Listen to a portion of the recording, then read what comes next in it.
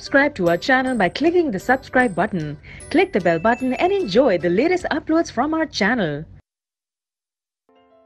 अब जो next topic है it is about non metals. ठीक है, नॉन मेटल्स की फिजिकल प्रॉपर्टीज देखेंगे हम, जैसे हमने मेटल्स की देखी थी. तो talking about the physical properties of non metals, वो सारी प्रॉपर्टीज जो हैं वो मेटल्स की प्रॉपर्टीज के एकदम ऑपोजिट हैं. जो चीजें मेटल्स फॉलो करते हैं वो नॉन मेटल्स फॉलो नहीं करते. सबसे पहले, non metals are neither malleable nor ductile. ना ही वो मेलेबिलिटी शो करते हैं ना ही वो डक्टिलिटी शो करते हैं. मतलब वो ब्रिटल होते हैं. उनको अगर हम हैमर करें या बीट करें तो वो शीट्स में कन्वर्ट हुए बिना वो ब्रेक हो जाते हैं. ठीक है, बहुत इजीली ब्रेक हो जाते हैं. जो सॉलिड नॉन मेटल्स हैं, ना ही उनको आप हैमर कर सकते हो और शीट्स में कन्वर्ट कर सकते हो, और ना ही उनको आप वायर्स में कन्वर्ट कर सकते हो. ठीक है, सो ना ही मेलेबिलिटी शो करते हैं ना ही वो डक्टिलिटी शो करते हैं. और ब्रिटल होने की, इजीली ब्रेक हो जाने की, टूट जाने की प्रॉपर्टी को कहा जाता है ब्रिटलनेस. सो नॉन मेटल्स की कैरेक्टरिस्टिक प्रॉपर्टी होती है ब्रिटलनेस. नेक्स्ट, कंडक्टिविटी की बात करते हैं. नॉन मेटल्स जो हैं वो कंडक्टिविटी भी शो नहीं करते. They do not conduct heat and electricity.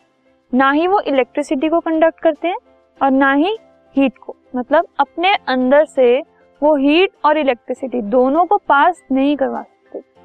सो जैसे मेटल्स होते हैं, मेटल्स जो हैं वो इजीली अपने अंदर से हीट को भी पास करवा लेते हैं और इलेक्ट्रिसिटी को भी. लेकिन नॉन मेटल्स के पास फ्री इलेक्ट्रॉन्स नहीं होते. फ्री इलेक्ट्रॉन्स ना होने की वजह से वो कंडक्शन में हेल्प नहीं करते. कंडक्शन के लिए फ्री इलेक्ट्रॉन्स का होना जरूरी है. इनमें फ्री इलेक्ट्रॉन्स नहीं होते, इसलिए कंडक्टिविटी शो नहीं करते. कार्बन जो है वो ग्रेफाइट की फॉर्म में जब होता है, सिर्फ वही एक नॉन मेटल है जो कि इलेक्ट्रिसिटी का गुड कंडक्टर है. बाकी जितने भी नॉन मेटल्स हैं वो बैड कंडक्टर्स होते हैं. Next, they are generally soft. वो बहुत सॉफ्ट होते हैं यूजुअली, सिर्फ डायमंड को छोड़ के, जो कि बहुत ज्यादा हार्ड होता है. Diamond is the hardest known substance और वो एक नॉन मेटल है. तो सिर्फ डायमंड एक एक्सेप्शन है ऑफ हार्डनेस. बाकी सारे जो नॉन मेटल्स होते हैं वो सब जनरली सॉफ्ट होते हैं. So only one non metal, carbon in the form of diamond, is very hard. जब कार्बन डायमंड की फॉर्म में होता है तो वो बहुत हार्ड होता है. ग्रेफाइट भी सॉफ्ट होता है और बाकी सारे नॉन मेटल्स भी सॉफ्ट होते हैं. Next property, metals, non metals are not strong, they are easily broken. उनकी टेंसाइल स्ट्रेंथ भी बहुत कम होती है. अगर आप उसमें कोई हैवी वेट टांग दो या हैवी वेट से उसको भर दो या कुछ भी, अगर उसके ऊपर हैवी स्ट्रेन डाल दो, स्ट्रेस डाल दो, तो वो उसको विथस्टैंड ना करके ब्रेक हो जाएंगे. ठीक है, सो इसलिए उनकी टेंसाइल स्ट्रेंथ बहुत कम होती है. नॉन मेटल्स सॉलिड भी हो सकते हैं, लिक्विड भी हो सकते हैं और गैसेस भी हो सकते हैं रूम टेम्परेचर पे. जैसे कि हम जब मेटल्स की बात कर रहे थे तो हमने कहा वो सारे सॉलिड होते हैं सिर्फ मरकरी को छोड़ के. लेकिन इसमें तीनों वैरायटीज आपको मिल जाएंगी, सॉलिड्स भी, लिक्विड्स भी एंड गैसेस भी. Next property, they have comparatively low melting points and boiling points. कम होते हैं इनकी मेल्टिंग और बॉइलिंग पॉइंट्स क्योंकि इजीली ब्रेक हो जाते हैं.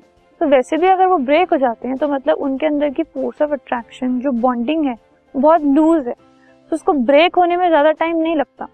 तो अगर हम मेल्ट करते हैं किसी चीज को या बॉयल करते हैं तो जो अट्रैक्टिव फोर्सेस है उनको ओवरकम करने में ज्यादा हीट की जरूरत नहीं पड़ती. तो कम हीट पे ही वो सॉलिड से लिक्विड में टर्न हो जाते हैं या फिर लिक्विड से गैस में टर्न हो जाते हैं. तो इसीलिए उनके लो मेल्टिंग पॉइंट होते हैं और लो बॉइलिंग पॉइंट होते हैं. सिर्फ डायमंड का जो मेल्टिंग पॉइंट है वो बहुत हाई होता है. ठीक है, क्योंकि वो हार्डेस्ट नोन सब्सटेंस है, तो उसको ब्रेक होने में, उसकी अट्रैक्टिव फोर्सेस को ब्रेक होने में टाइम लगता है. Okay, next is they have low densities. मतलब वो हैवी नहीं होते, लाइट होते हैं. That is they are light substances.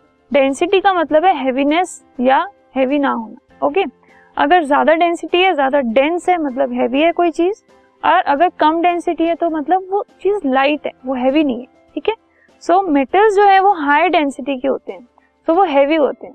लेकिन जब हम नॉन मेटल्स की बात कर रहे हैं वो लो डेंसिटीज के होते हैं, सो वो लाइट होते हैं. ठीक है, next, they are non sonorous. अगर आप उसको किसी चीज से हिट करो इसमें साउंड नहीं आती, ठीक है.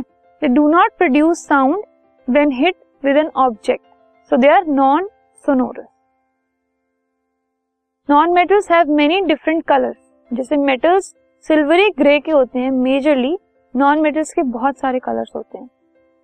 सल्फर जो है वो येलो कलर का होता है, फॉस्फोरस व्हाइट का भी होता है और रेड का भी होता है, ग्रेफाइट जो है वो ब्लैक कलर का होता है, chlorine is yellowish green, hydrogen oxygen colourless.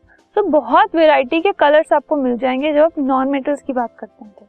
So these were some of the properties of non metals, जो कि आपने देखा मेटल से एकदम ऑपोजिट है. So we will now discuss some of the exceptions of the properties of both metals and non metals.